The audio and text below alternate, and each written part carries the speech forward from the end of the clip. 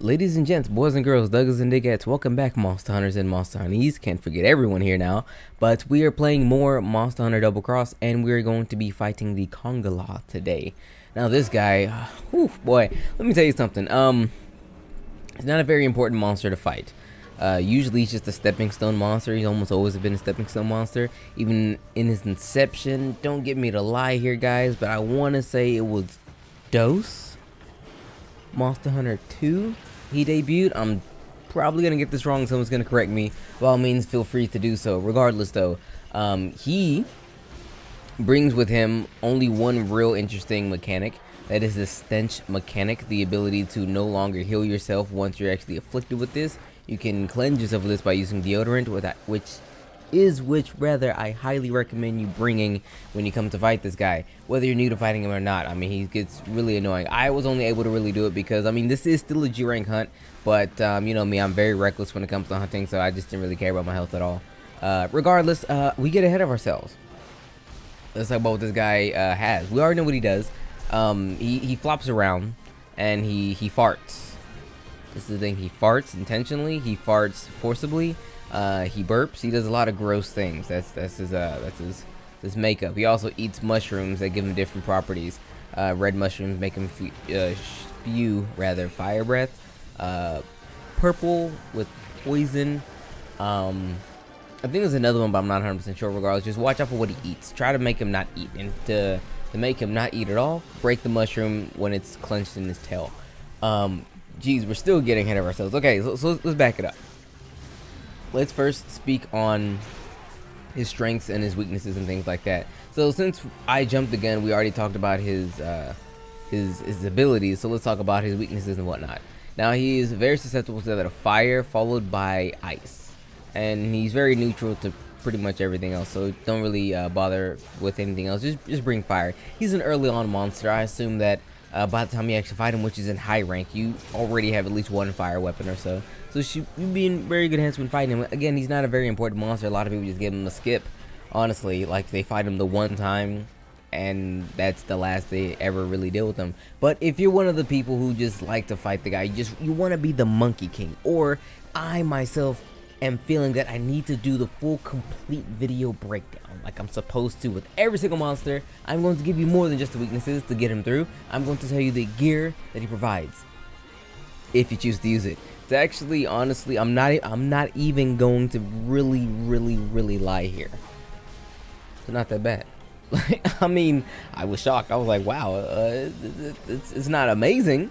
Okay, it's not amazing. By no means is it amazing, but I mean, if you get it, you're not at a deficit, so to speak.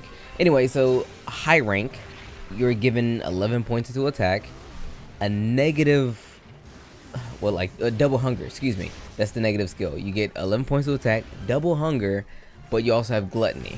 So break it down for you. Now, with double hunger, it makes it to where your stamina depletes, I believe, twice as fast.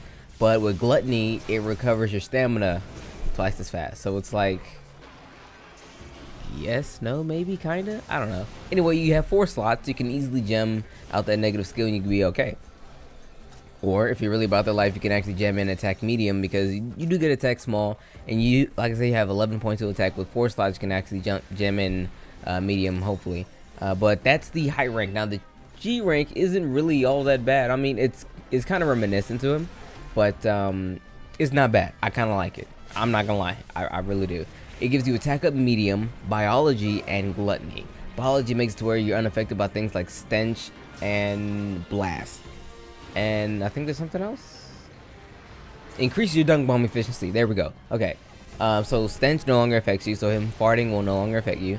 If you're fighting Brachydos, the blasting, the slime, whatever you want to call it, will no longer affect you. And if you are a person who likes to throw dung bombs at intruding monsters like this Raytheon did in this video here, then it will be a lot more effective. The monster will probably leave immediately. I've never used the skill personally myself, so I couldn't necessarily tell you. On top of that, you also, I think I said gluttony, right? Gluttony, biology, and attack up medium. Good stuff.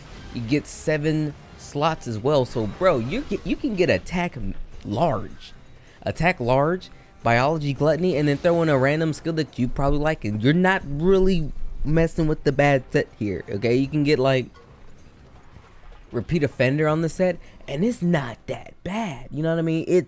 There are better sets, but it's not that bad. Especially if you want to get attack up large early on in G rank, bro. It's not bad. You know what I mean? It's not bad. I for one thought it'd be worse, but it's like I said, it's not that bad. Now, what is kind of bad, however, is its weapons. I had to look.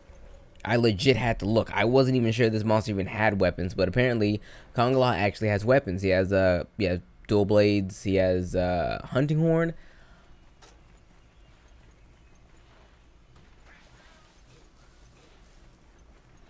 Switch axe. Wow, I had to think. Holy, oh, let me get the chart. I'm sorry, huge pause, but yes, switch axe and bow gun as well. But they're really not all that good. His dual blades are 2 slots, 330 on the attack, no element, -5 affinity, but +20 defense. The sharpness isn't really even there. I mean, it's not. With sharpness +2, you get some blue. Excuse me, some purple. But that's the only way you're really gonna get any. Standard, the white isn't even really even there either. So truth be told, you can probably give this up a miss, unless you probably want to make a bludgeoner set. I don't know, maybe not. The switch axe isn't too much better. I want to say his best weapon is probably his hunting horn, because it has, I mean, sharpness with a hunting horn doesn't really matter, but 2 slots, 340 attack, it's a pretty decent song. So that's his gear for the most part, and that's really pretty much all I can really say about the guy. I mean, he's not like that good of a monster, like I said. You can totally skip his gear if you like. He's just a monster that's just here for now to test you one way or another to get you more comfortable fighting. That's pretty much it. But yeah, that's pretty much all I have for the video here, guys. Hopefully you guys enjoyed. It was interesting. I had to solo this guy because he doesn't really have a lot of health, and I decided to actually like not eat for attack, just for health and stuff, to kind of pad the video out a little bit more. That way I can talk to you about this. Now, if you came here wondering about Congala and how he works, your video is done, bro. Okay, that video is done. It was like 6 minutes ago that way. Okay, now I want to talk to something, because I didn't want to make 2 videos. I really didn't want to make 2 videos. I'm not like that big of a scumbag. But I probably will make a video separate to really hit home on some of the points that I'm probably going to bring up here, and also because I want a lot more people to actually feel where I'm coming from. However, I didn't want to make 2 videos out of this initially, simply because I didn't want to like make a 4-minute Congala video, because there's no reason to fight this guy for longer than like 5 minutes, and then backdoor make another video. So I want to at least touch on what I want to touch on now, and then maybe later I'll make another video if people want me to elaborate on what I want to talk on. So with all that madness out of the way, let's talk about what I'm talking about. Okay, this game, the state of this game is horrendous for me, and it's really not even that good wholeheartedly for everyone else. Now I will say this, okay guys, I'm not gonna say I admit it, but the closest thing I can probably get you guys to understand me to be is a hipster. I am a hipster, okay? Imagine that. Your boy Dak is a hipster. I don't like a lot of things, and I like even fewer. Now, in Monster Hunter is one of my favorite games. It really is. But as of late, the last 3 iterations of this game have been the exact same experience for me. The exact same experience. So, technically, I'm just going to say it right now. I'm going to say it right now. For the past 3 years, I've been playing the same exact Monster Hunter game. 4X, Gen, and Double X.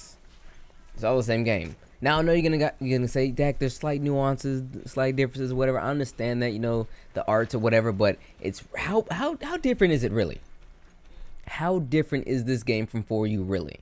And I just was never really a fan of 4U. So it really comes down to the point where I'm just not even feeling playing the game.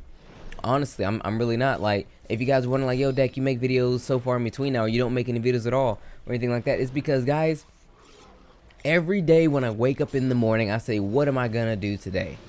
I will look at my video game collection, and I'll look at my Switch, I'll go to the eShop or whatever, I'll play my Xbox a little bit with a couple of friends, something like that. But when it comes down to it, when I look at this Monster Hunter game, I have no, like, there's no feeling inside me that says, let's play Monster Hunter.